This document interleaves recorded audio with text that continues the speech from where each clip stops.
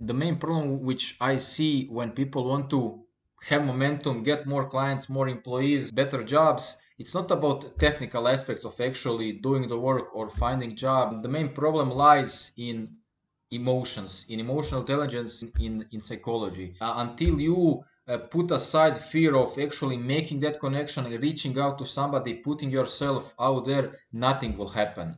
So just to make sure that before you actually go into these tips and tricks, try to have an open mind and focus on just making one action after watching this video. That will be already a plus.